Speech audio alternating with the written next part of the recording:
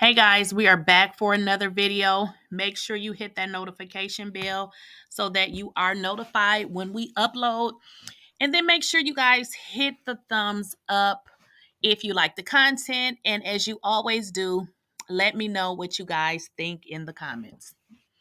So let's get right to it. So for all of my Real Housewives of Atlanta fans, and especially the ones who have been watching the show for an extremely long time, I've watched the show since the first season or since number one, whatever number one was. So you guys know that Kenyamoore has been airing her grievances with regards to Bravo and the network. One of the issues this Kenya has addressed is that she had a birthday party, for her daughter. It wasn't shown. She has stated she wanted to do have her own show with her daughter, and they didn't, basically turned her down. She also talked about having her salon spa, and she felt like they did not show it at all. And she felt like since the show follows her life, she felt like that should be shown. And we all know that, there's talks of a reboot and basically starting with a whole new cast. And after this video, you are going to understand exactly why they need to get a whole new cast. Well, the reason why I'm doing this video is because Kenyamoore has been exposed again for telling lies. If you guys have watched Real Housewives of Atlanta, you know she's been called out for the fake boyfriends. And guys, listen, people just don't say that she have fake boyfriends just to make it up. There is proof that Kenya had been in relationships with particular guys years ago, and then she went back and got in a relationship with them just for the show. And then some people said that she paid them. Okay, so there's a lot about Kenya. A lot of this stuff is not made up. But this interesting thing just happened. Now, you guys heard Kenya being so frustrated with the network over her salon, honey. Well, when I give you this tea, you're going to be like, what? So let's get into our copyright disclaimer really quick so we can jump right into the information. And I promise you, it's going to be worth the wait when I get done getting into this, because I was like shocked, like, oh my God. I was shocked, but not shocked. So the disclaimer, copyright disclaimer under Section 107 of the Copyright Act 1976. This allowance is made for fair use for purposes such as criticism, comment, news reporting, teaching, scholarship, and research. Fair use is a use permitted by copyright statute that might otherwise be infringing nonprofit, educational, or personal use tips. The balance in favor of fair use.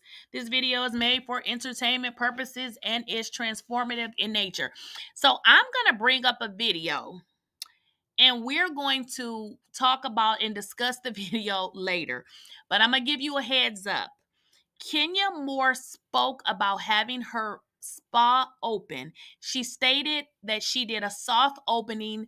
We all know what a soft opening is. That is something that you do right before you open your salon or whatever your business is. Keep in mind, these episodes are like 6 months in advance. So we're watching it now. It has already happened. It has already occurred. So let's get into the video. Where Kenya is exposed for, again, another fake storyline. Yes, another fake storyline. And then we'll get into the commentary. My book signing to this Kenyamoore hair care. Y'all, what in the Peachtree Boulevard? That is cement steps and a pipe. Oh, y'all can see it. You can see it. Kenya, you ought to be ashamed of yourself. Okay, y'all, so we're going to go into where Kenya actually had her reception, pretending like it was her salon. Allegedly, y'all, this is the spot. I feel like it was, but I'm not sure. So I'm going to say allegedly, because I don't need nobody coming after me, because all I got is this cell phone. Okay, guys, so the video that you just watched is a blogger slash YouTuber, and her name is Millie Chun. Let me make sure I don't like when I say people's name wrong, but it is Millie Chun TV. So go check her out. She's on YouTube. So from what I gathered from her, she's doing a book signing and she's doing some traveling. Obviously, she watched The Real Housewives of Atlanta and was like, "Hey, I'm in Atlanta. I'm gonna go check out Kenya's salon spa," which to her surprise is freaking not even there. And let me also let you guys know something else.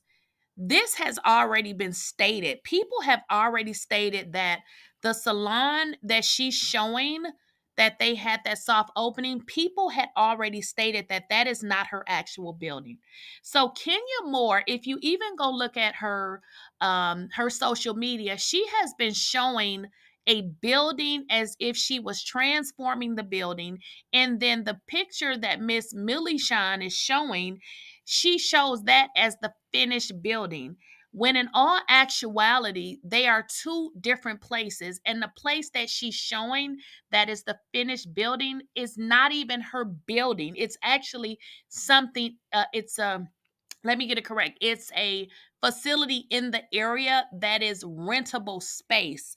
So this is the thing. We have a problem with these reality stars in their fake lying lives.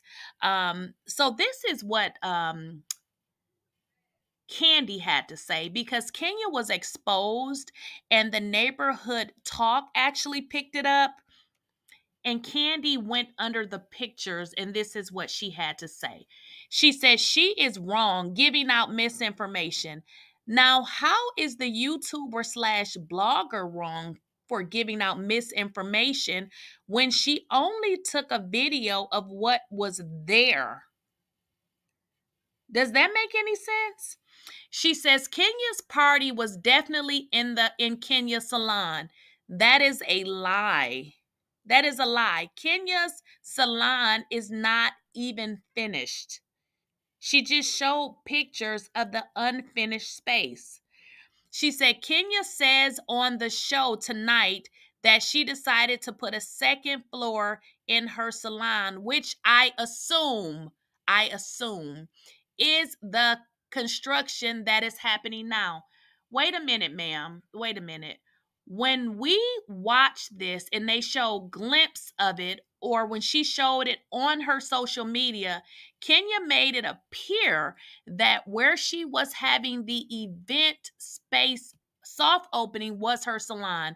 We know that that is not true. So the fact that she's putting in a second floor doesn't make any sense, and it has nothing to do what the YouTuber slash blogger is stating, because the area that she showed is actually a rentable space and it is not her salon. You see what I'm saying? So what is Kandi talking about? And she said, as far as that lobby she's showing in this video, there is a door from there that leads to Kenya's salon, but the party was not in the lobby. Well, this is the thing.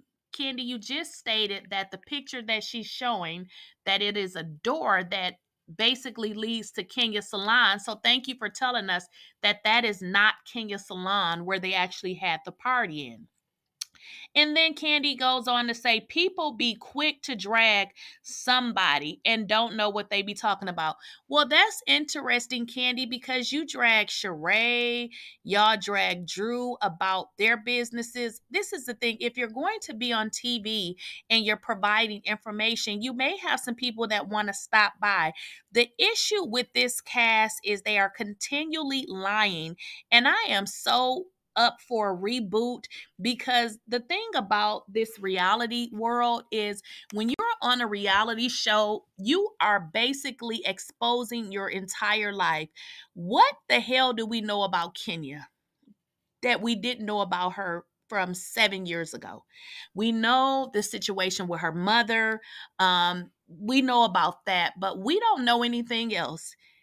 On this show, Kenya is portrayed as the villain. All she does is attack people and get into it with people. We don't know anything about her. Nothing new. She is going through a divorce. We don't know anything about that because she doesn't talk about it on the show. We know, from what we read on the blogs. But why is Kandi sticking up for Kenya? Is it because they're in an alliance? Because Kandi, if you have to use the word I assume, then you don't know either. But is that the reason why Bravo? Because fans are stating that, oh, that's the reason why Bravo didn't really show her salon because it wasn't real. It wasn't real, Kenya. And you're on the show calling out Marlo saying what happened to her house. Well, I don't know. Maybe she didn't get it, but you said you had a whole salon. Now, Marlo did indicate about, buying a house, but ma'am, you're doing the exact same thing that you are accusing other people of doing, making up fake storylines for TV. You do not have a salon that's open, but you did a soft launch as if you had it and it was opening, and then you accuse the network of not airing your salon when in all actuality it's not even open, Kenya. I don't know, guys. I am in full with this reboot. I am ready for new I think everybody needs to be new. Maybe one or two people, but I am not with both Kandi and Kenya coming back. I think one of them needs to leave. I think they need to come back and give their real life. I don't with Kandi, I believe that she has given her real life, but I believe the alliance with Kenya is really hindering a lot because I believe they work together to not so much make the show a good show, but make sure that they are paid and see what they can get away with. Because Kenya, you have been on this show, and honey, even when you got married, you left the show. You got married, you left the show, and then you come back to the show and you say you don't like the fact that they won't give you and your daughter a show. Well, I mean, it's just, I don't know about this class. Let me know what y'all think in the comments. Don't forget to like, share, and subscribe. I don't know. Do you guys think this was another one of Kenya fake storyline lies? What do y'all think? If you Google Kenya Salon, it gives you no address. It just gives you a bunch of gibberish. So we know that this place is not open. Why is this woman lying to us? Let me know what you guys think in the comments. See you in the next video.